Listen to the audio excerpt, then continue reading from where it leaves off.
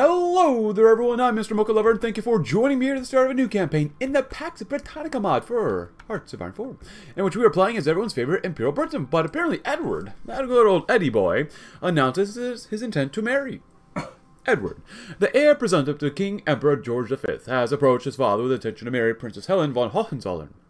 A relationship between the two has been largely kept under wraps for the last few years, however, with the king's health rapidly declining, Edward wishes to ensure his blessing before his condition degrades further. Though George's mental state is in decline, he retained his faculties, enough to at least sign off on the marriage. Despite Edward's hopes, however, the open support of his father continues to elude him, and George lapses back into a malaise almost immediately after the conversation. Thus, he did not show it. His father's bout of delusions clearly weighed on Edward, and he quickly left his father's side to announce the engagement. What would have been one of the most important days of his life would, as always, be tempered by his ever-elusive father's emotional distance. At least it's not one of his mistresses, as... Oh, the king's health. Ooh, did I forget to do this again? You guys... Excuse me. The emperor's health. The king's health, really. The declining health of the king emperor is no secret among the royal family, or the government. His governance of Britain during the years after the Great War took a heavy toll on him mentally and physically. The last few months have been much harder than anyone could have expected.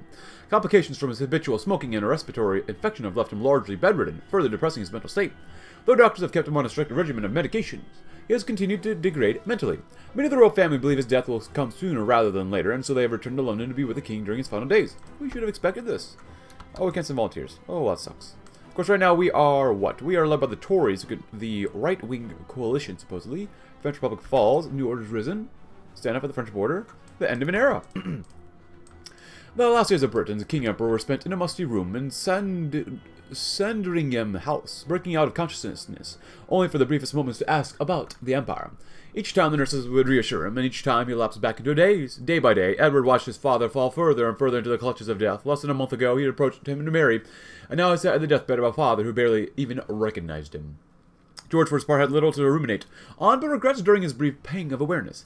Regrets that he could not be like his father, regrets that he could not be like the same great man who had steered his state through the catastrophe. He had been more lucid, perhaps. He and his son would have had that common foundation, but his mind was lost in a morphine-induced mist. The hour finally came in the dead of night as George's nurse administered one last dose of sedatives. The sun rose in an empire without a king and a son without a father. The king is dead. Long live the king. Hello. Death of the king. After suffering illness after illness, King George V slept peacefully at midnight, and within a new dawn shall rise. Eventually, King Edward VIII shall assume the throne, although the future of the empire remains uncertain, as our nation is facing a paradigm shift never before seen in the British Isles. And I guess this one, the London stock market crash? Oh. It actually happened, and the stock market has crashed with its value cut in half and many businesses at risk of collapse. We must do whatever it takes to fix this crisis, or else we face an uncertain and undesirable outcome in the future. The king addresses the nation. Having been officially coronated as the new King Emperor of the British Empire, Edward addressed the nation via the radio.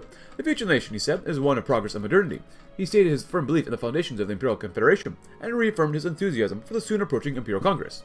Though his father did not frequently choose to address the nation directly, Edward has instead chosen to fully embrace the modernization of the monarchy.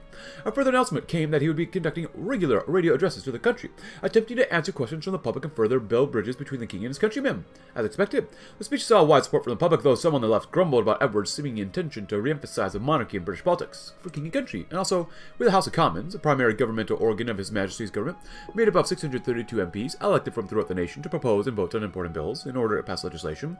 The current ruling party must ensure that a plurality of the current parliament supports our government. So there's that. Offer concessions, so raise support, lower support, subsidize national industries. Ooh, that's not bad. Offer concessions, of course. Let's see, the Imperial Confederation. The current outlook of Imperial reform is neutral. The modern Imperial Confederation is a product of more than a century of reforms, regressions, and compromises keeping the British Empire together. Initially formed following the Acts of Autonomy that created the United Dominions, the Confederation has gradually expanded to transform the Empire into a supranational alliance of nations united beneath the British Crown. With the seat of the Imperial Parliament in London, Great Britain is able to manage many of the Confederation's economic and research affairs, including where and how to manage such budgetary resources. The development of the Irish Commonwealth. Well, we can help them out. And the condominium of the Tamil kingdoms. Assist research in the Kingdom of Egypt. Oh, that's cool. And then we have matters of our state. As a preeminent global power, Britain has numerous domestic and foreign policy responsibilities regardless of the political situation of the nation. These responsibilities must be handled. Britain has numerous concerns across the planet and on the continent. And with the tides of the world shifting towards war once again, we must do what we can to safeguard our interests. So there'll be a lot of stuff going on here. So, support Rashidis. The Nicaragua Canal. It was a project, first began in the mid-20s, aims to create a bridge between the Atlantic and Pacific coasts. or oceans. While construction is slow with the stagnation of the imperial economy, the British government has consistently reaffirmed the commitment to completing the project. Once completed, Britain will be able to move shipping between the eastern frontier and Europe much more efficiently, as well as levy useful taxes for the construction canals. Put pressure on the construction themes, 50% chance for remove 50 days, 50% chance of work setbacks in Nicaragua. Let's try it. The royal marriage of King Edward VIII. Dignitaries from across Europe arrived in London today to celebrate the royal marriage of King Edward VIII to Helen von Hohenzollern, one of the several princesses of Prussia. Helen's marriage to the British king further cements the ties between the British royal family and Germany. While not a member of Germany's ruling family, royal family, the Habsburgs, Helen's descendants from the Hohenzollern family of Brandenburg, Prussia is no less prestigious. More importantly, the Hohenzollern Protestantism as much as a barrier to a royal marriage than the Catholic Habsburg. As if the royal family wasn't already German enough. And we're going to do this stuff as well, which is always great. How can we do this when we don't have 10 command power? Whatever. Expand the military academies? That would not be bad to do, but we do have political power, so we can spend on something else. Bioweapons research speed. I'd rather do it on civilian... Oh, we can't. Oh, crap. Well, maybe more daily army XP, probably? That'd probably be pretty good, but we need more command power. God dang it. No. Oh, god dang it. We got a lot of stuff here, which is actually really awesome. Can we change anything up here at all? No? There's no focus, so... Stock prices. Oh, well, crap. Apart from the Imperial Stock Exchange in London have indicated a major downturn in the stock market and the economy as a whole, political mayhem in France and political uncertainty in Ireland and Germany has caused for many of the major businesses in Britain to suffer and close down, especially in the iron and coal industries due to their reliance on German trade. With unemployment rising rapidly, the British government scrambled to try and resolve this economic shock. However, time will tell if Britain can weather the storm. Just a slight ripple, it'll pass. The Great Slump. Holy crap. At least we remove economic stagnation, but still. Well, crap. London stock panic. What does it mean for the rest of Europe? Who cares what Europe wants? I care what we want. And industry. We start working on some quadrupods, because I actually like quadrupods quite a bit. Well, there goes all the political power we had. Crap. Well, general election. The general election is finally here, and this election shall decide the fate of not only Britain and her economy, but the rest of the empire as a whole. All political parties are in the spectrum, from the Workers' Union to the NPP, are bound for power. But with varying policies that may strengthen or shaken the empire, so vote wisely. The crisis deepens. Dear Prime Minister, we're reported to sadly say that the shipping industries across the country has collapsed due to lack of demand for the market of British ships in the empire due to the stock crisis and the inability to gain the stock to produce whatever demand is left. To make matters worse, this has led to massive unemployment in the industrial north of England, Scotland, and Wales, which has practically made Britain bankrupt overnight.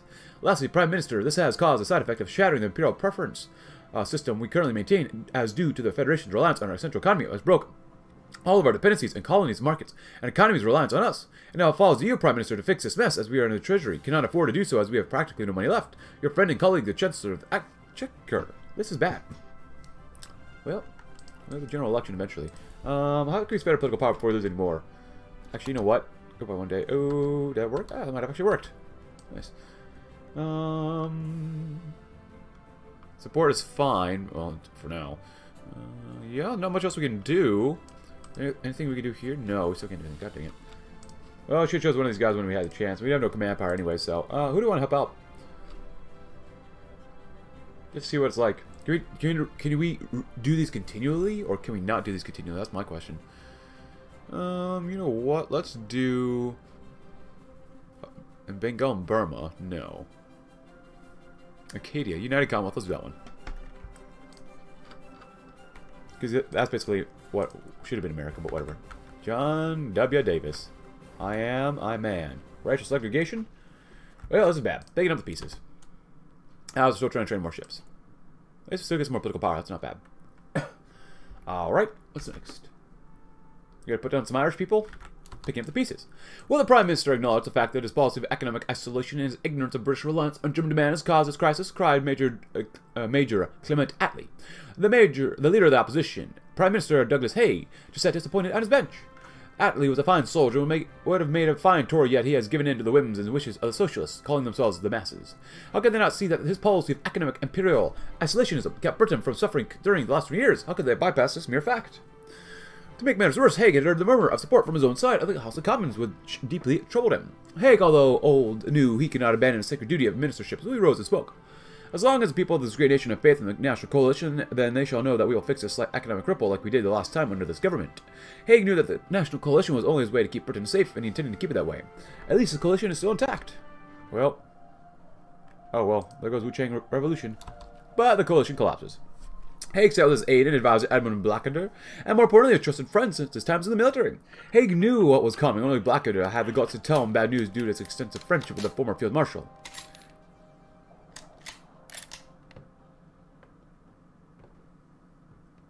Douglas. This morning, more than enough of the Whigs in the National Coalition have refused to pledge their support to our party's combined effects to make the National Coalition defunct. Haig sat there dumbfounded. They dare betray him in Britain's hour of need. Haig grasped his left breast when a sudden pain forming inside his heart. Haig remembered the last time this occurred when he heard of the casualties in the Iberian campaign, a scar not yet healed. Are you all right, Douglas? Blackadder asked with concern. Haig nodded and grasped the table for support before looking at his trusted confidant and murmuring, "Oh, for God's sakes."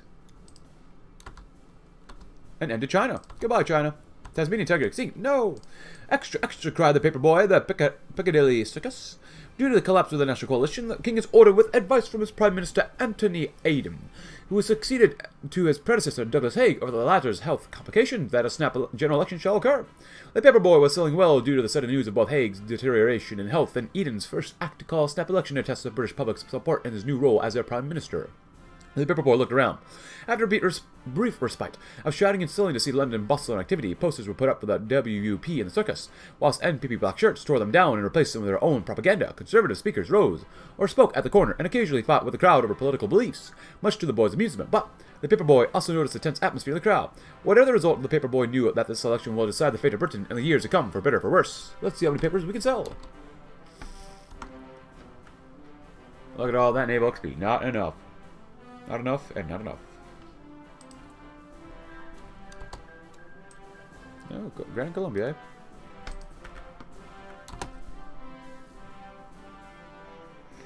Honestly, I don't want to lose too much command power, but I'll keep working on the military stuff. General election in Scotland.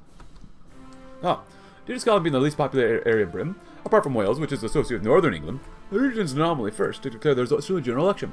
Scotland is a major battleground state between all parties in the general election. It's expected that the Tories will lose a majority in Scotland due to the effects of the Great Slump, and then another party will seize a Tory majority. I'll be honest, I don't know which way I'm going to go, so I apologize. The MVP delivers a shock victory. Elections, reactionaries. I want to play it safe for this campaign, and I think so. Oh well, VIL, huh? We can go radicals. I did go reactionary with these guys. I did go like these guys. Did I go? What is this? Despotists, neo-imperialists, despotists. So,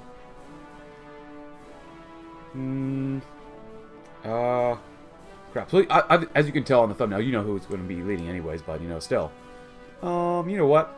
Because we have three paths here.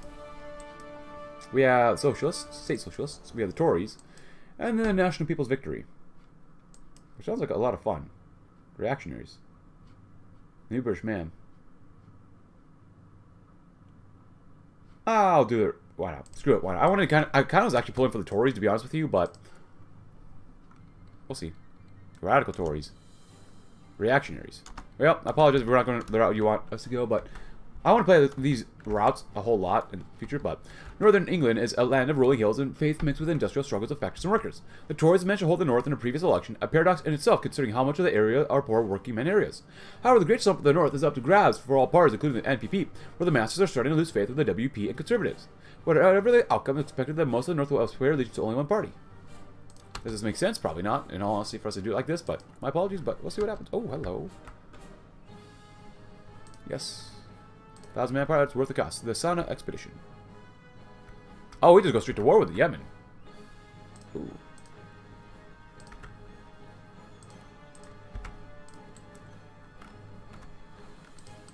Oh, heck yeah.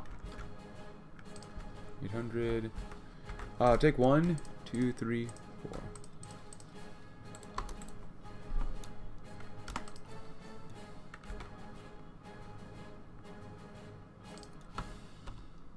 Days, not bad. General election in Southern England. The south of Great Britain is the heartland of not only Great Britain, but the entire empire itself. It's no surprise that the south is the most crucial part of the race, with more wealthy areas in London, the capital of the Imperial Federation itself, is up for grabs. In the last election, the south was split almost evenly between the Tories and the WUP, with pockets of the NPP, and more conservative and remote areas such as the country. However, experts predicted that the south will only go to one party, which will pave the way to victory for the victorious party. What happens if you have a gridlock? That's a good question to ask. Results of the elections. Finally, all seats have been elected, all votes have counted, and the King Emperor is secretly informed beforehand about the elections of this 1933 election. Britain waits for the final result. The Empire holds its breath on who the new king in the castle is, and the world watches with concerned eyes with its current and formal ruler. The winner is, the MPP wins the elections. Littorn Ormond strode onto the platform with the confidence of a battle-hardened general. In front of her were tens of thousands of NPP supporters, patriots of Britain and the Empire, who hated the Jacobin presence which grew like a cancer of Britain after the Great War. Ormond smiled. She created the MPP to gather anti-Jacobins and veterans who believed that their sacrifice in the Great War was thrown out of the window by the talking shop in Westminster, also known as the House of Commons. Comrades, we have triumphed against the unpatriotic Tories and the traitorous Jacobins in the WUP. We've won cheers of triumph echoed throughout the crowd. She let it die down before continuing. Citizens of Britain, we have won against the slow degeneration of our British society, which we fought so hard for, and now as you as your first MPP Prime Minister, I shall implement reforms to restore Britannia to her full glory again. Rule Britannia. The crowds responded with a mixture of Rule Britannia, Hail Ormond, and God Save the King. A savage smile rose to Ormond's face, watching her supporters revel in her glory. Britain lives and marches on. Okay, so I apologize for going only, like, basically, sort of like one-ish ideology during the way, but hey, at least we can do some stuff here. National People's Party, the MPP. Which, you say MPP, I'm immediately thinking, yeah, you know, TNL. Oh, the King's Agenda. Rule Britannia. Military favoritism, huh? Mobilize MPP radicals. Oh, cool. Imperial Congress. Oh, we have more stuff in here. Britain Forever. The Lion's Claws. Ooh. Oh, that's military stuff. That's good. The 1937 election. Okay. Well, London Calling. We could do that one. I guess we could do that one first. London Calling to the faraway towns. Now war is declared. The battle comes down. London Calling to the underworld. Come out, you cupboards, you boys and girls. Alright, and then, after that one, the King's Agenda. Jewish Exclusion Act. Militarize the bobbies. The Fuller-Harris Constitution. Manage democracy. State-controlled press. Establish regime's legitimacy. That actually might be really good to do after this one. Yeah, military indoctrination. Favor the Harris clique. Versus favor the Fuller clique. Ooh. King in the Gilded Age. He's a puppet king. And the Edwardian... Oh, Constitution. Restoration. King's Agenda. Look to the King Emperor, for he is a protector of England. Obey his words as he rules the empire in a new imperial glory. He is advised for what he says is true. Honor his crown servants, for they obey and show us the King Emperor's words. Rejoice when he walks among us, as we all live in his anointed light, and if worse is to come, he shall protect us through his royal prerogative. Well, everyone, there we have it, the Irish Succession War. Our strength as a nation will depend on upon our economic freedom, and upon our moral and intellectual force. In these we can become a shining light in the world. Come out, you black and tans. Operation Cromwell. Ireland, as usual, is in a state of unrest. The insurgency of the Irish Citizens' Army threatens to bring down the entire Commonwealth, and thus it falls to us to once again reinstate peace amongst the Irish. A full intervention to crush the ICA should be all that's needed to bring Ireland back into stability. Hey, we meet a good war by the National Recovery Act. The government with the majority in Parliament passed the National Recovery Act of Britain's relief. The act ensues that the British government will allocate a large number of funds to public employment schemes, whilst also implementing tax reform and new trade policies to ease the burden created by the Great Slump, which will guarantee something. This is about the first major act implemented by the new government to handle the crisis, and certainly not the last to deal with the depression caused by the Great Slump. The act is passed. We lose political power and consumer goods factories and construction speed for 30 days.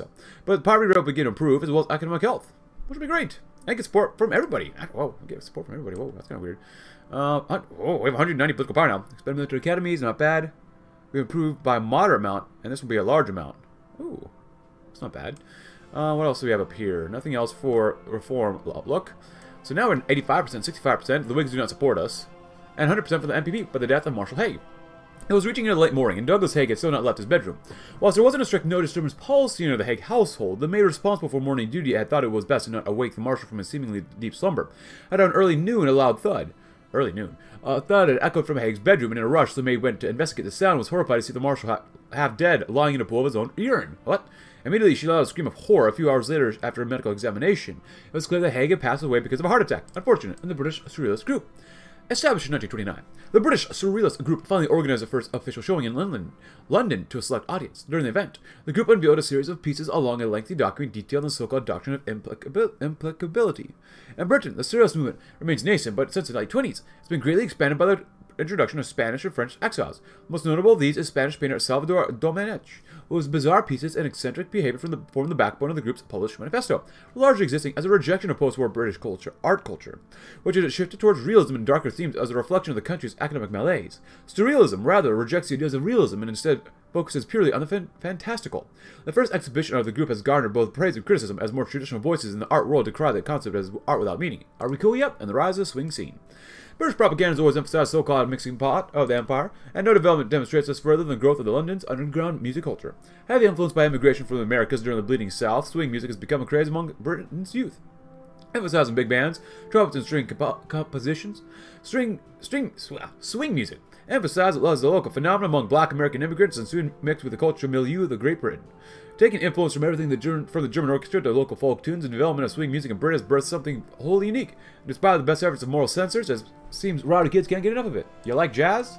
And this one auto-completed too. It's Kings of Genesis, so with bypass. Back on the top. Ooh, focus on the economy and stuff like this would be very important. Back up to the top. The British economy is the largest economy in the world, however. The recent woes to our industries cost us and the Commonwealth dearly. Already, the Prime Minister has begun a series of economic reforms to bring the nation's economy back to the top of the world. Economic health is looking pretty bad, though. Oh, boy. Oh, boy. Meet with industrialists. Support from the... Oh. Progressive Tories support us, too. Meet with industrialists would not be bad. No, that would be bad. We don't really need this one. Meet with union members. Well, they don't support us anyway, so... we don't need that one. Offer subsidies to these guys. Agroponics. Subsidize these guys, which actually would not be bad. We don't have anything here yet. Well, we have one command power, like earlier. Crap. That's not good enough.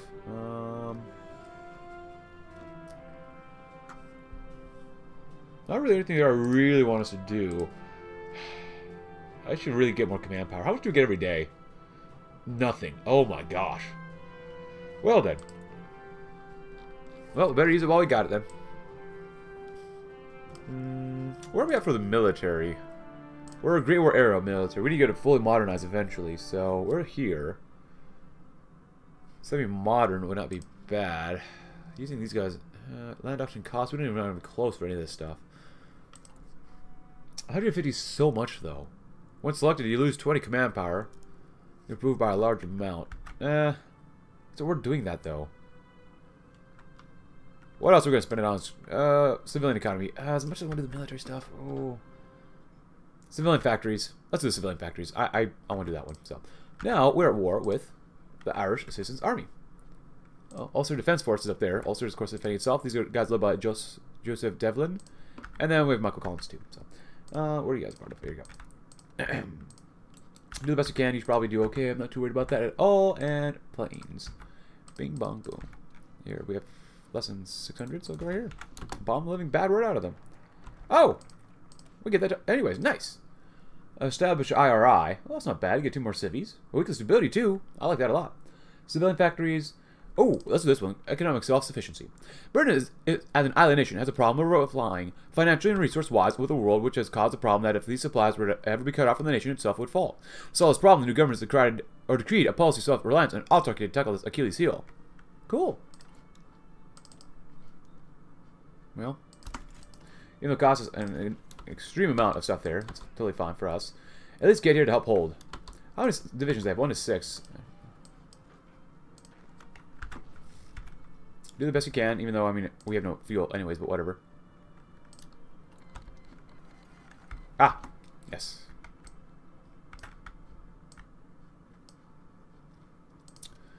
Confederation. Well, we could try it again, why not? It did take time to put guys here too, so. I love Ireland. Actually, I don't know how the time is going. I want to play some more, try to play more CK3, but we'll see what happens.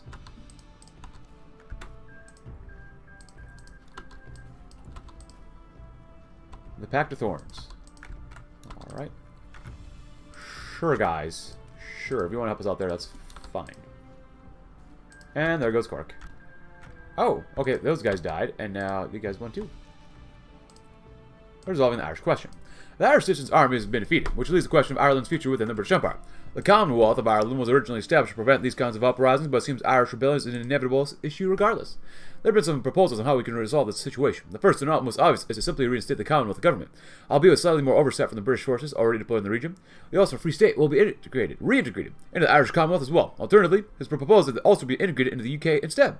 The sectarian conflicts in the region might be better controlled under direct British administration. The most extreme proposal from the Imperial hardliners is for Ireland to be re-annexed into the UK entirely, a move that would likely inflame Anglo-Irish tensions even further, which choose carefully as further antagonizing the Irish would likely not be a good idea. You're going to get to the UK. Hey, they brought it up, not me.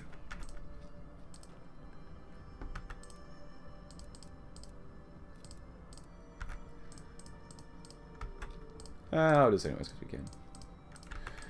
England, Wales, Scotland. There's a weird group of isles here. Quite a weird group, I'd say. And how are we doing in the Mideast? We're doing great. Oh, if you learn about this one too, please go ahead. London calling. Choosing the next Prime Minister. The National People's Party have achieved their first major parliamentary success, having formed a majority government with the Conservatives. Rotha Lintorn Orman has been pushed to take the position of Prime Minister, making her the first woman to occupy the position in history and one of the few women in positions of power in the world. Orman shall lead the new government. Neo-Imperialists and Reactionaries. Okay. Daily Pickle Party, nice. State capitalism. Break the unions. The new economy. It's not bad. Poverty will get worsened, but economic health will improve. First stages of recovery. Ooh, that's not bad. Complete recovery. Ooh. Well, I can't do anything here or here, so... Got lion's claws. Huh.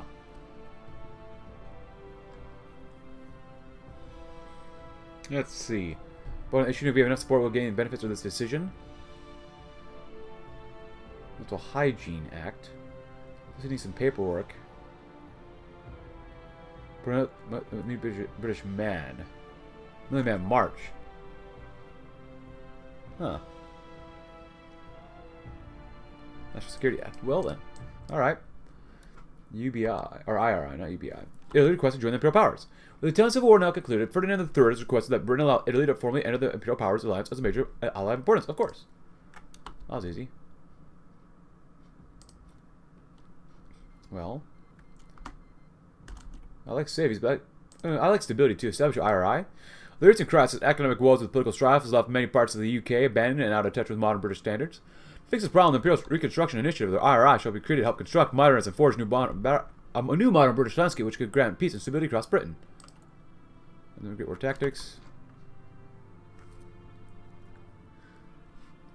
Well, we're not even having close to finishing that stuff, though.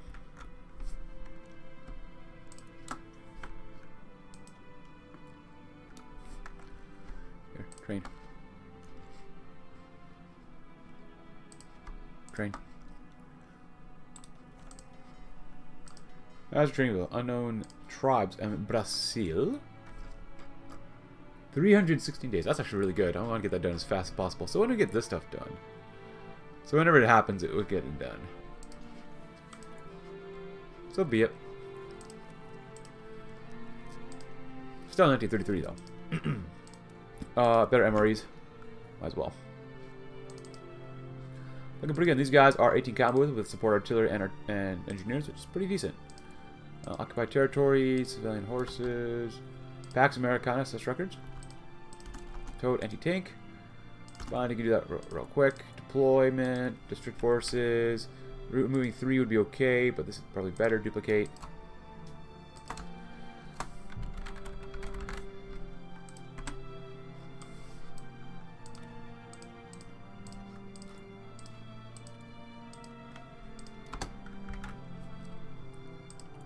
Nice. That'd be good. Garrisons are on max, which is awesome. Officer recruitment campaign, huh? Oh, I'm investing. Yeah, that's fine. Go and do that too. Economic self-sufficiency. Establish IRI. Very good. We're not even close. You might as well do it. Why not? More modern military. Oh, look at that. Thanks to a military exercise, we now have a better military. Our military modernization will increase. Because I'm part of the interwar era. Okay, so we went from Great War era military to this one. Our research speed goes up. It was over here. At least their speed goes up. And actually, we lost 5% more defense. We got more attack, 50% more attack, and 50% more speed. Alright. Oh, Manchuria. Music redefined. Cool beats, kids. Put pressure on construction teams. Okay, 276. Sure. IRI. Let's keep going this way. Paralyzed Socialist Menace. The Socialists, the true foe of Britain and the Empire. Well, he died in the trenches. Whilst we died in the trenches, they were giving our jobs, and they were giving our jobs to colonial subjects and foreigners. While we returned from Iberia, the Socialists were then saying that we should pay for healthcare for a generation that don't care about us. Now that we're in power, we should make a few house calls to the left-wing scum and the support base to show the spineless cowards they are. Unfortunately, efforts to put pressure on the foreman to hurry up the construction of the Nicaragua Canal backfired. Attempting to meet the increased demands, the foreman of the canal made a series of errors leading to damage at the construction site and the death of few workers. They have since requested that we not attempt to interfere further with the work projects, so as to prevent any further accidents from a sloppy workmanship. Oh, that sucks. Well, I tried it. It's alright. Can't win every time. We just out of guns. 9 guns. Infantry rations. Formation of the Scottish Independence Party. Ever the most unruly part of the Britain proper, the various political parties of Scotland have long agitated for varying degrees of independence or autonomy for Britain. Just today, members of the Scottish Independence League and the Movement for Scottish Autonomy announced a merger to form the Scottish Independence Party, or SIP. A Big Ten coalition of Scottish Conservatives, Liberals, Nationalists, and Progressives. The SIP is currently dysfunctional at best. What is notable about this is that the party unilaterally agitates for Scotland too, at the very least, be granted Commonwealth status and a seat in the Imperial Parliament. Naturally, such an idea is seen pushed back from the English political scene, though some radical elements of the WP have argued in favor of the devolution party. Baller policy. What a joke. Keep building them civvies. Also, we're not building any ships right now because I forgot about them. Oopsie. Because these weren't very good.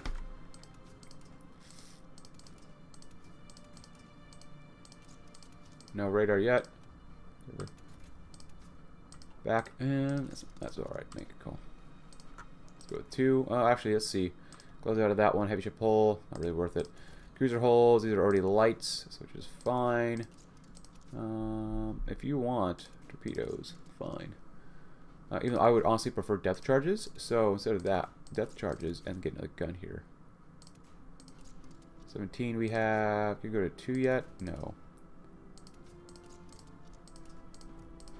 There you go.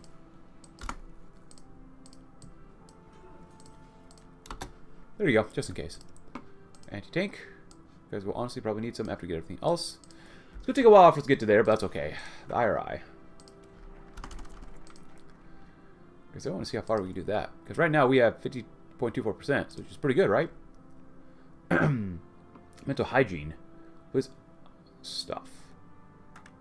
Preventative policing. I kind of like that. I also like the New British Man as well, though. After the Great War, the British man lost his touch in society. With economic depression and an uncaring state, the idea of manhood slowly lost its ideals in this new, distorted British society.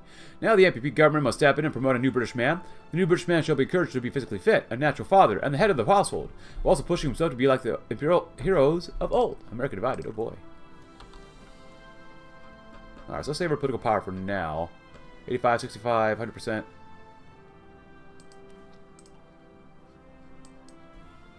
Ahead of time. Sport equipment wise, armor trains way too ahead of time. Armor is okay. Yeah, you know what? Let's get some light tanks because we'll actually probably use those. We'll see. Actually, you know what? Maybe we won't. We probably actually won't even use tanks. Let's screw it. Let's not use it because we got quadrupods anyways. Augmentations. Sure, we'll do that one instead. So this is part of the right coalition. So this is 66%. Which is fine with us. Dead march west. Huh. Oh, California Republic.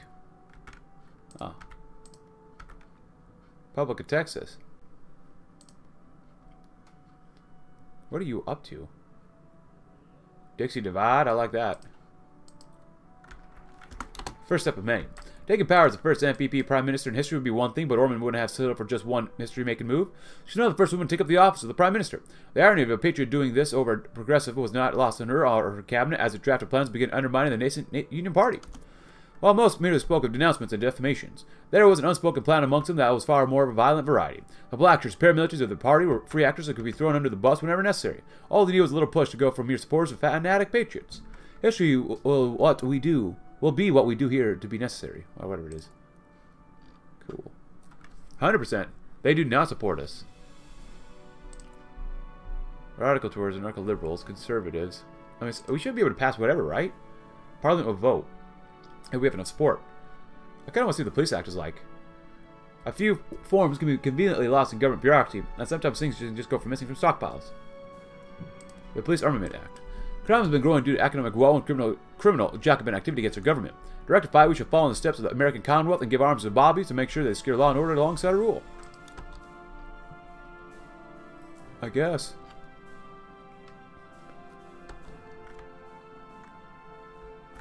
Oh, support the Qing Empire. Oh, okay, they're at war. I guess we could do it if we really wanted to. Oh, they have negative 100% stability. Jesus Christ. Qing Empire, huh? Oh, shit. Oh, can't even send volunteers. We didn't have that many volunteers. No? God dang it.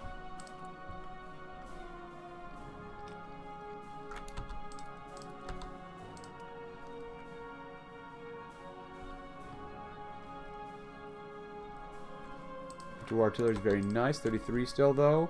I'm gonna do that too. Electronics. Oh, I could do that, but let's not do that yet.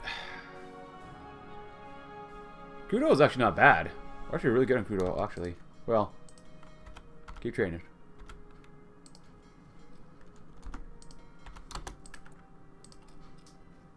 Imperial Reconstruction Initiative. More modern military? Yes, sir. Wait, are we on fully militarized? Awesome. Actually really, really good. Alright then. Spino sword debut in Algiers. That's kind of cool. Anything down here? Oh, we actually do stuff here too if we really wanted to. So what did we do earlier? United Commonwealth. So we can keep doing these again and again and again and again and again. So we're just neutral to that. 40%, huh? 45%. If we get it at 50%, will they support us? Well, the Whigs don't like us, so it doesn't really matter. Matter. Infantry. Yeah, I like that infantry stuff. Defense is not bad, but infantry is what we're mostly using, so let's go with that guy.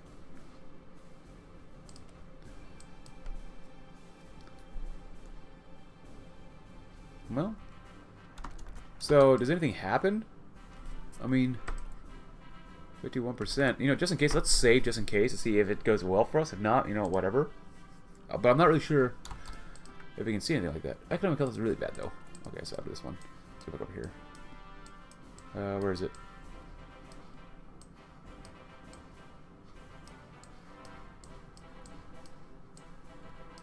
Economic health is getting worse. Imperial economics, huh? Well, I guess Mental Hygiene Act. We need all this stuff, so. The British government now finally passed further legislation for those who were considered mentally ill to be treated and retrained for a new English society. This has come to pass after the investigations. Well, if you want to do this, please go ahead. After investigations by the government has seen that those who are considered Jacobins or hardcore socialists are now mentally ill, we shall pass the Mental Hygiene Act to contain and help these poor souls who've been manipulated by Jacobin elements. As we should. It's almost 34.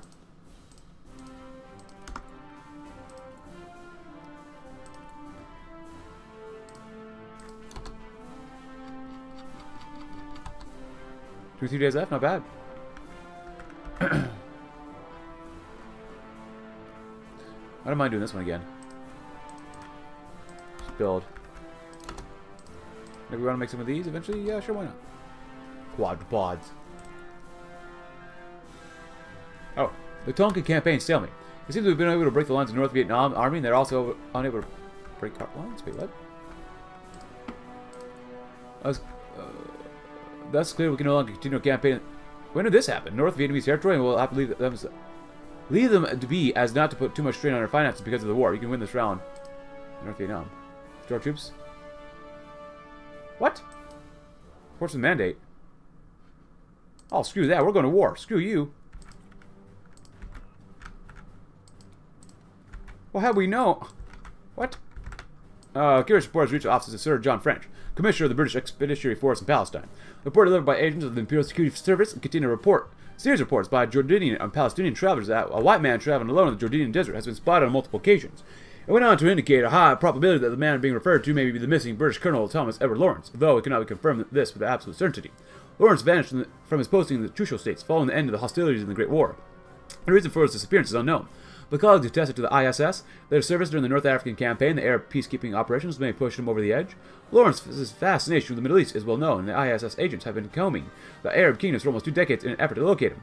If this leads to be believed, Lawrence may have been hiding beneath our noses the entire time. Our ISS office in Jerusalem has advised we dispatch an agent to Jordan to locate the unidentified man, post haste, as we may lose our chance to find him while with the brewing chaos in the Near East. Dispatch an agent? The more important things we're about. Me and the dunes.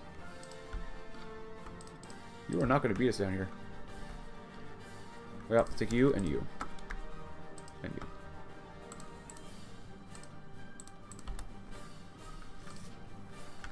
Our motion Parliament failed. How?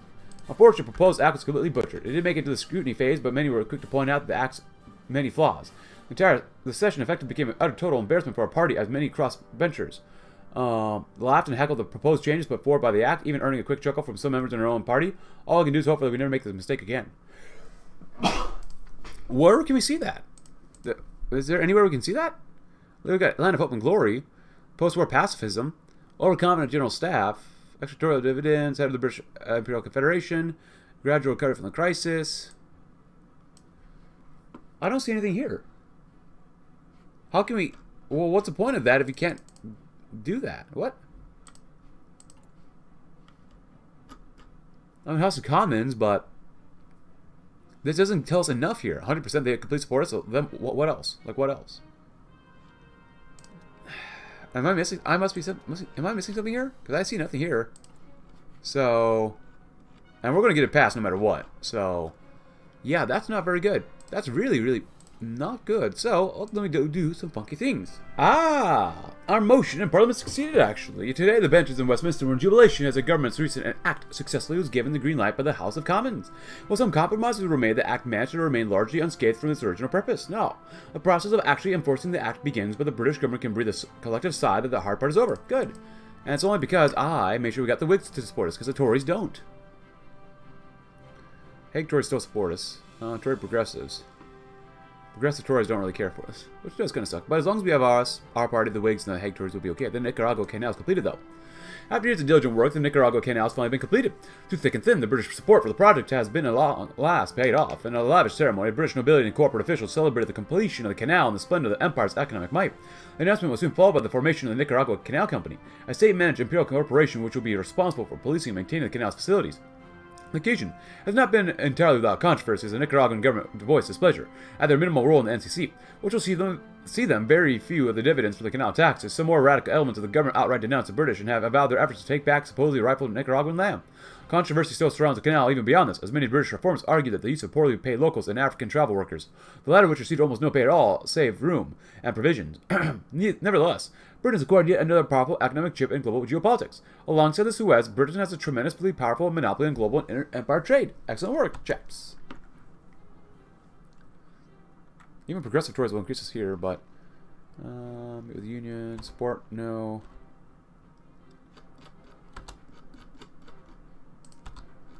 No. Opening the 1934 Imperial Conference. Oh boy. After the Washington Rebellion, America was put down, and the establishment of the Imperial Parliament after the revolt, which soon transformed into the Imperial Federation, Britain has seen it fit to call roughly every 4 or 5 years representatives from all dominions and mandates to gather and discuss the future of the empire.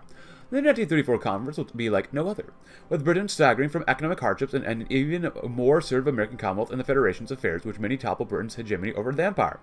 This has naturally made the 34 conference a more faithful decision for the empire instead of a simple checkup that the previous conferences shared.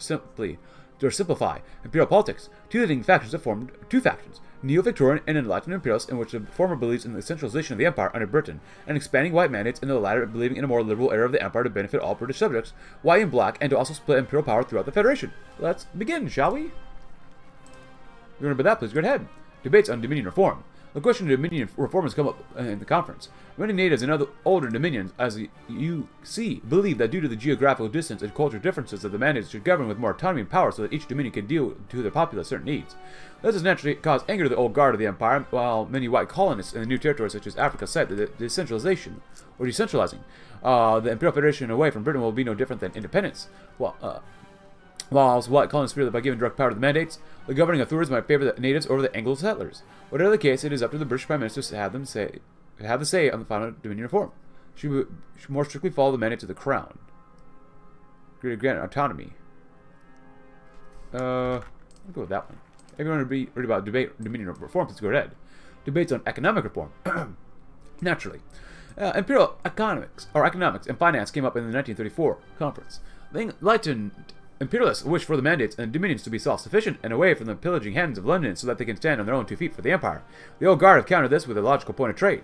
The empire was built on trade, and by simply throwing away the resources from the colonies needed for the factories in London and the United Commonwealth of America, then what's the point of having the empire in the first place? The debate has been quite fierce, and the only deciding vote from Britain will finish the result. Either deciding the empire will revolve around imperial trade and the city of London, or being a more self-standing establishment for co-equal community within the empire.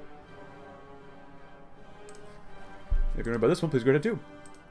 Debates on the military. The last topic to come up, and most likely the most important due to both old and new threats popping up, is the Imperial Federation's stance on the military. Traditionally, when war was to break out, Britain would raise regiments from all parts of the empire alongside its standing army to wage war, but after the Great War, and many parts of the empire creating their own standing armies, such as the United Commonwealth of America's Royal Army and the Kenyan Security Forces. The old guard have argued that there should only be one army, which matches with the Federation's motto of one nation, one king. However, the enlightened imperialists have argued that having such a mandate, having a specialized military to fit for a certain military role, will allow for more efficient and effective fighting forces around the globe in defense of Europe or the empire. It's your choice, Prime Minister, to decide the matter in our course of civilization or empire was the last debating choice. Choose well, for the fate of civilization hangs in the balance. Focus on establishing a centralized confederate military? Sure, why not? You want to put that one too? Please go ahead. Losing some paperwork. The black shirts are our protectors that are roused and bodyguards to our MPs and other officials. With the party securing power in Downing Street, it is only natural that we secure arms for our black shirts for protection. All we have to do is lose some paperwork and do some quartermaster papers and poof. Now we have the arms for black shirts whilst no one else except ourselves knows what's going on. Cool. So that's great. The Nicaragua canal is finished. Our commitment to the Far East, if you want to be that, please go ahead. Oh boy. Our loyal subjects into the Dark Continent, if you want to be that, please go ahead. Our wayward sons in America, if you want to be that, too, please go ahead. And it looks like we've got a lot of focuses, but a lot of them just autocomplete. Okay. So now we're up here. Cool. New unified currency. Pound sterling. Strengthen and muscle jungle work. Reinforce the pearl paper. Pearl rubber. Pearl rubber. Huh. African authority. Well, we got a lot to do. Moderately conservative right now. Alright, well. Okay. Hey, the dudes are showing up. Nice. Be offensive. Alan Brooks? Nothing there yet. Go in and have fun. Squeeze him to death. Hey, the motion of Parliament succeeded. I wonder why. We remember that. Please go ahead. Yay.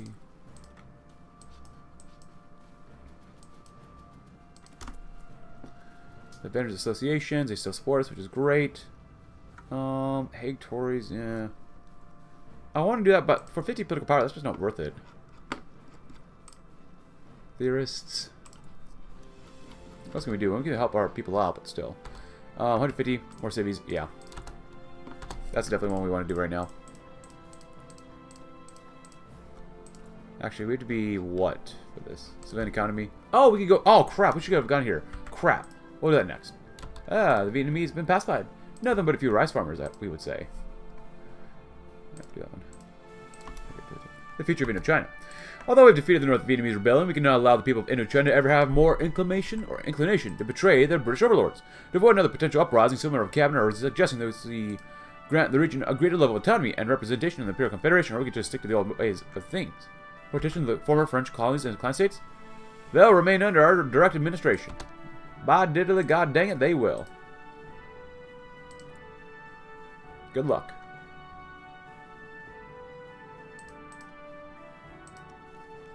We got plenty of manpower. Reports from the mandate. Oh, actually, we read this one before earlier, too. So, dispatch an agent to find him. Not bad.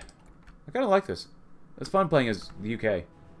Kingdom of Germany. Where are they going? Oh. Ah, him, Elizabeth I. Bunch of liberals. Jacques. And Nicholas II is still struggling over there too, but whatever. What else is new? Wigs. Ooh, nice. Meeting the Dunes. Almost after a week of travel, IIS agents arrived at the campsite in the Jordanian desert, where it was believed that Lawrence was hiding out. Evidence of recent habitation was found, particularly several open cans of food and recently snuffed out campfire. Before the agents could investigate further, the cocking of a pistol drew the agents' attention to their flank. There, masked in amber glow of the setting desert sun, stood T.E. Lawrence. Though at first he was hardly recognizable, dirty, unshaven, and draped in Arab garb, he hardly looked anything like the file photo the agents had been given. I figured you people would come looking for me eventually. We're with Imperial Intelligence. We've been asked to bring you in for a resign. I'm not going back now after we did.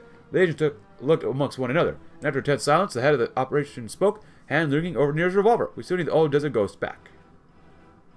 Just shoot the crazy dude. I don't know. Let's see what happens when we do this one. I want him to come back. Can we make him come back? I want him back. Oh boy, I hope we made the right choice. If not, I will do some funky things off screen probably. Come home again. Oh, look at that. There was a long silence after the agent spoke, punctuated with a deep sigh from Lawrence as he lowered the pistol. He took a long look out at the desert wastes that surrounded them, the wind sweeping over the dunes like a never-ending ocean of dust. The pistol found its home in its holster. Ozymandias demanded his service once more to protect his empire one last time before it slipped from his fingers and into the dustbin of history. It didn't matter if it was King Edward or King George, the emperors were all the same. Still, in a way, he figured he owed his homeland some courtesy for not putting him down like a rabid dog. Sometimes a hound, gone wild, still has some use left in him for his master. One last ride, he figured, one last ride for the empire. One last ride, and he could finally be free, spilling blood just this one time more in exchange for freedom. They left the next morning for the board of the mandate, and though Lawrence couldn't shake this pessimism, he did have to admit it would be nice to have a proper bed again. One last ride for old time's sake. Auchinleck? Hey, T. Lawrence. Oh, look at that. He's got an eye patch. He's a brilliant strategist and a desert fox, which is very fitting for him. Very, very fitting. Losing that there paperwork. Alright, promote imperial economics.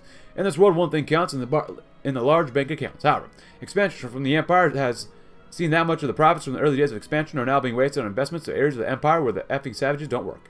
To remedy this, we should take back the money a bit more and invest it on the deserving white dominions. We're going to actually make a difference and then maybe give a little back to those ungrateful savages. Sometimes we gotta steal from a savage or two.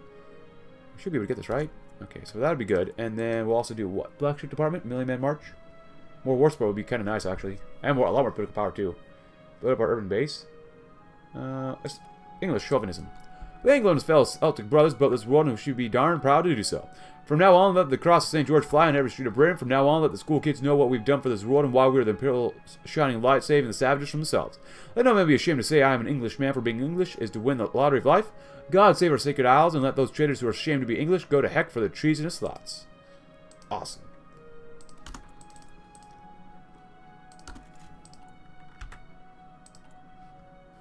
Keep building ourselves up, actually, for this.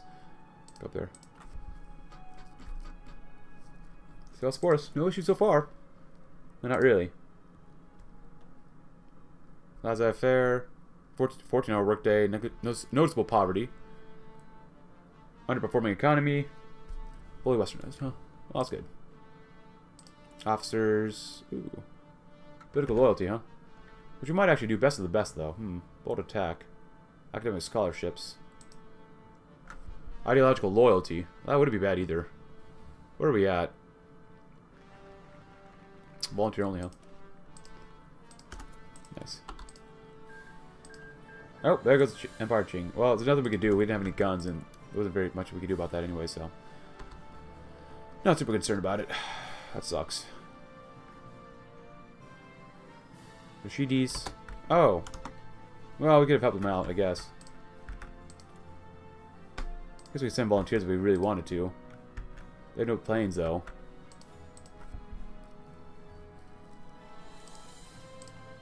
Here, give me your horse, boy.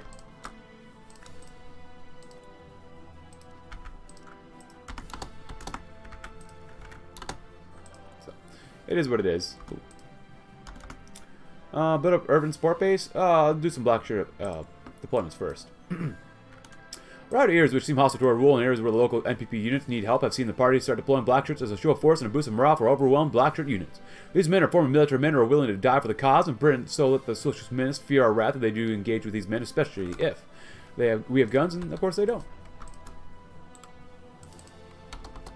Good. They declare war on Maklik. Oh, we actually like the Maklik quite a bit. Cool. Well, good luck, Maklik.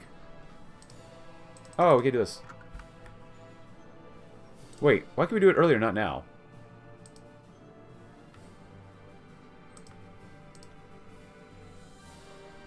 What?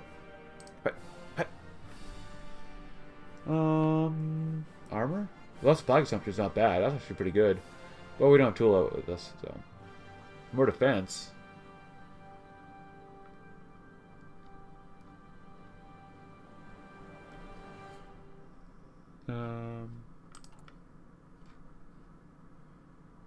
Agroponics. Which one's that one?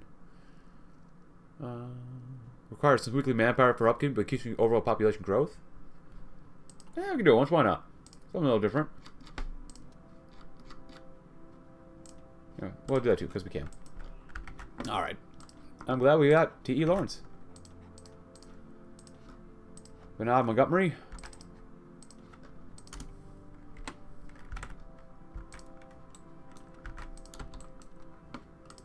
Let's see what we can do. Construction 2. Excavation, why not? And of course, we're going to do black shirt deployments and whatnot too. Well, are they on the line? Yeah, they are. Okay. Get these guys down here too and we'll see what happens. Oh. So there's anything we can do about this. Sheeties, of course. British African Authority. Join your wars? No. Oh! Okay. Well, crap. We just sent guys down there. Well, whatever.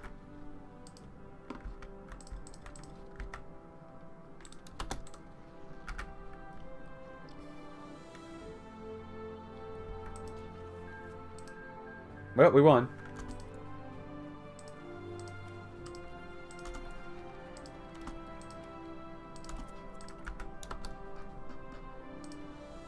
There we go. Now we got it. Great. No war sport, but whatever. Don't talk about that. Wigs. We're doing alright. Let's build up our urban sport base. Our main sport has come from the countryside and towns of Britain where the citizens are culture conservative, and they've always been. To win full public support, we'll have to begin rallying support in the more urban areas, such as the east end of London, where the working class are the main chaps there. This will be a difficult challenge to do, as most of these proud British men are part of the WUP. However, we must secure the popular mandate if we have any chance for our plans to actually work. Cool.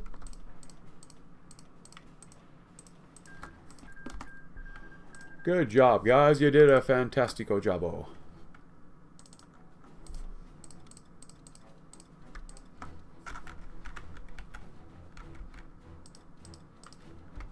There you go. Great Balkan War. Oh, boy. There we go. That's what we like to see. Agree with the industrialists. Oh. Union members. It's just all about this stuff. I guess there'll be nothing else. 95% worked darn good. Common Republic, huh? We don't like Jacobins. We hate Jacobins.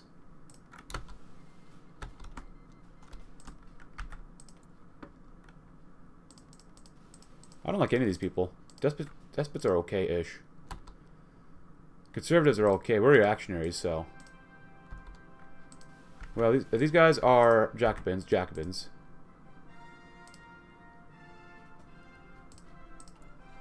Can we help support one side here? No? Nordics?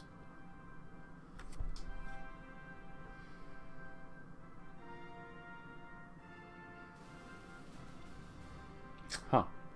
Well then. Why are the Common Republic is a Jacobin type of thing? Balkan powder keg, huh? But I don't know why they're allied with Bulgaria. Despotists are okay. Reactionaries, we're just reactionaries, man.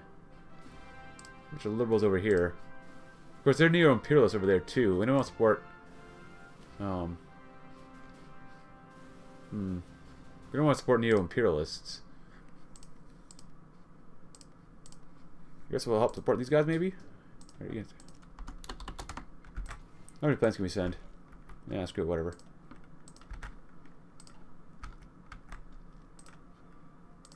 Fighters and tactical bombers. There we go. Oh.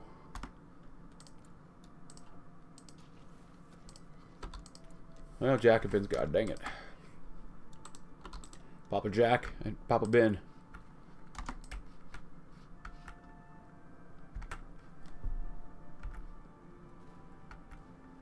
Yeah, just get involved, why not? Well, it's because we can. Alright. Get some army XP here, that's what we really want. Over here, we could probably honestly just start killing these guys off quickly. Sorry to you, Lawrence, I sent you to Arabia, but whatever. The Million Man March. Across Britain, hundreds of thousands of black shirts flooded the streets in one of the largest political demonstrations in recent history. Police shackled by engagement in rules issued under the Orban government were forced to sit idly by as the black shirts marched. A strictly peaceful march, of course, but many understood the implications of the interference. Orban herself issued a little statement beyond her appreciation for the black shirts' support. When asked about how the black shirts had acquired military-grade equipment, she merely stated that perhaps they were assisted by free actors, and that she would make a formal inquest into the issue. It didn't matter if they believed her or not. Nice. Expose the true socialist plot. Let's see what scum these socialists are to the working classes when we show them how much they wish to crush and destroy the values of Britain, which many of us hold dear. Only then will they look to us for their salvation. Cool. Oh, so you're almost ready over here. Good. Ah.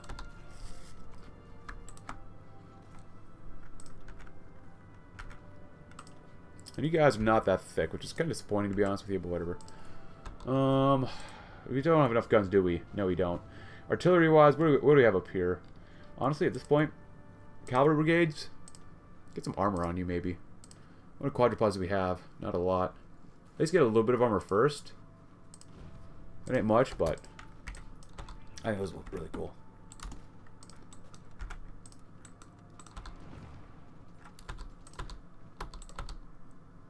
Yeah, quadrupeds. These guys move around first.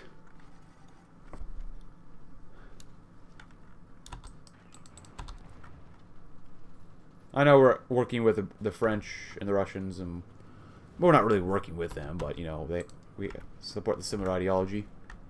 But still,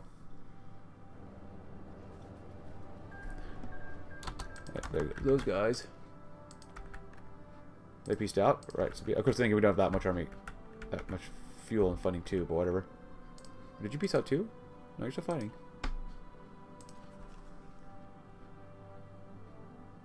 Yeah, I see why. The anti-Hungarian pact.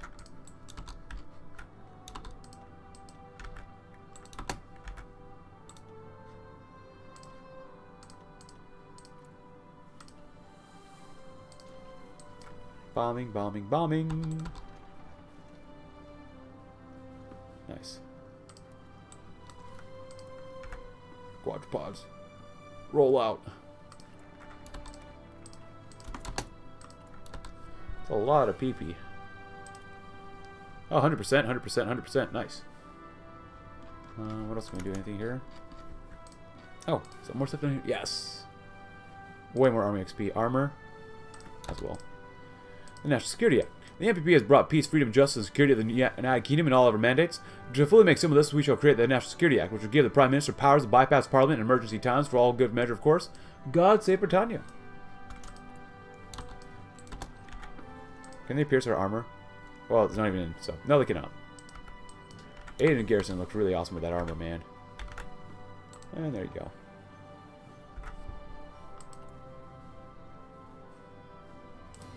We don't have any motorized, do we? Whoa.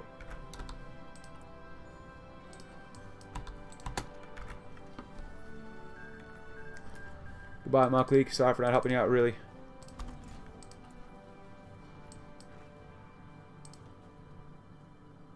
Pierce their armor, they can't pierce us. Which is great.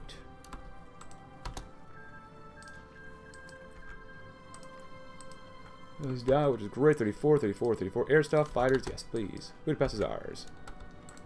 It's great. Go up here. Struggle a little bit. Struggle.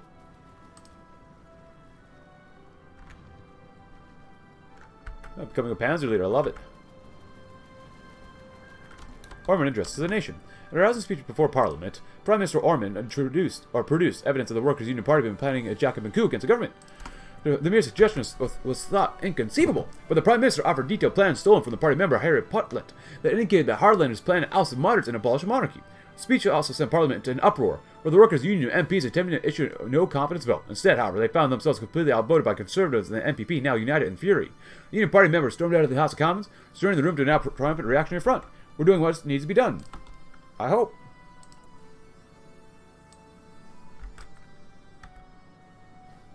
Now, is that good, making a bigger Empire of Yugoslavia? A bunch of despots here?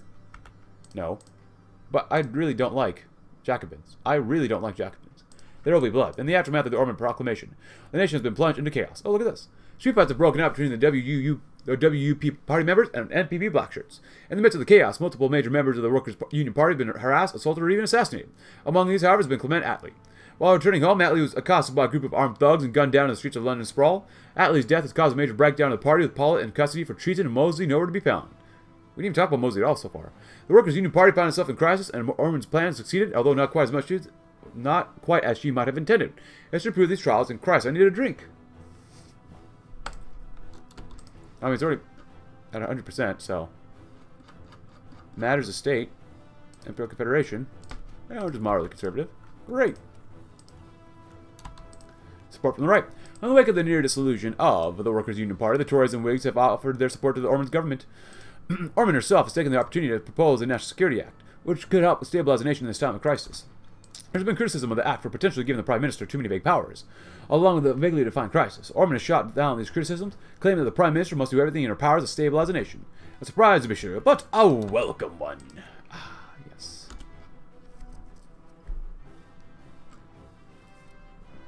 I love it.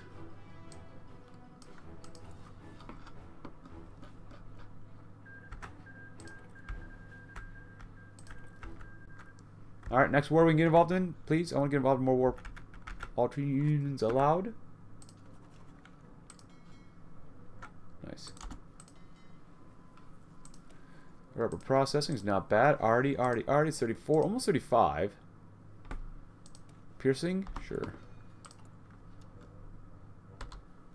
Not for subsidies? Ah, why not?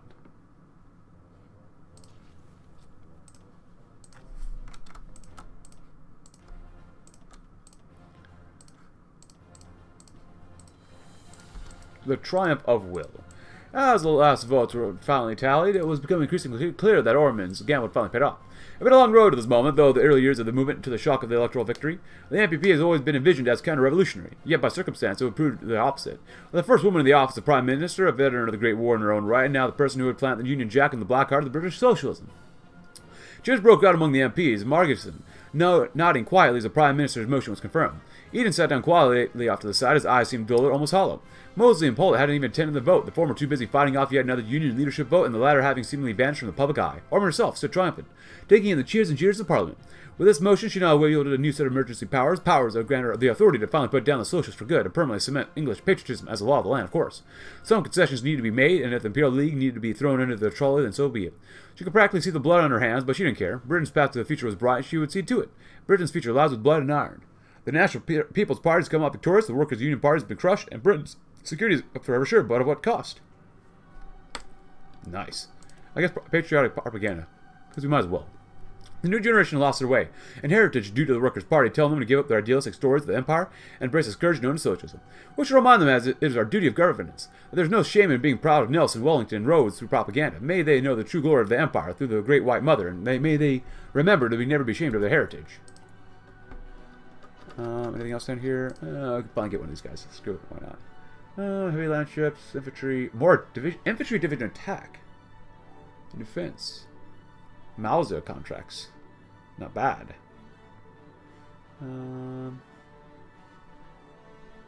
Synthetic oil, not bad. Ooh, division recovery rate 2. I like that, but let's go with Mausers. Patriotic education, so we'll be done with that tree, and then we have 37 elections eventually. Claws, support of boys. Armed forces reforms have started. Interesting. Heavy fighters. I'll probably go this way. Bleeding edge armor developments, which sounds awesome. I kind of want to go that way. Perfecting conventional warfare. Well, we are reactionary. That makes more sense than using quadrupods, I guess, technically, but whatever. Conservatives reinforce the capital fleet, carrier fleet. Well, we are going with carriers already, so we'll see. Britain forever has defeated France and Russia in the Second Great War. Alright, and we got a lot of stuff here to do as well. And we can't do any of this. Oh. How's military government? The king's agenda. It's fully independent. What do you mean? Are we not fully independent? Complete recovery? Well, let's keep it on this way. Control the failed banks. Many banks have failed the British people, such as Alexa, the Bank of Scotland, which controls the financial interests in Scotland and Northern Ireland. To prevent support for London, we shall directly liquidate these banks and politically control them to secure interests across the British Isles, whether the people like it or not. State capitalism. To prevent hard-earned government revenue being usurped from greedy profiteers, we shall pursue a policy of state capitalism where the new government shall organize and run new and crucial businesses. This will allow the government to cash in on profits of the nation, however, force ourselves to lose the expertise of British businessmen. Break the unions. The unions will provide shelter for the radical socialists, which are the dagger which threatens our cultural values. To prevent any resistance to Britain and our rule, we will break the unions, which will be highly controversial, but necessary to make sure we have complete power to create the best economic policies for Britain and the new economy. Our economic initiatives and transformation of a free market economy to a state economy has created the new British economy based on military construction and other needs based for our government. This has allowed us to create a stronger economy, providing jobs at lower wages while also compelling the British economy forwards. A true economic miracle by our standards, of course. But if you enjoyed the video, leave a like, subscribe if you're new, check out my Discord link in the description below, and I'll see you tomorrow. I also push on with the Pax Britannica mod and see what else this has in store for Imperial Britain. Thanks for watching. Have a great rest of your day.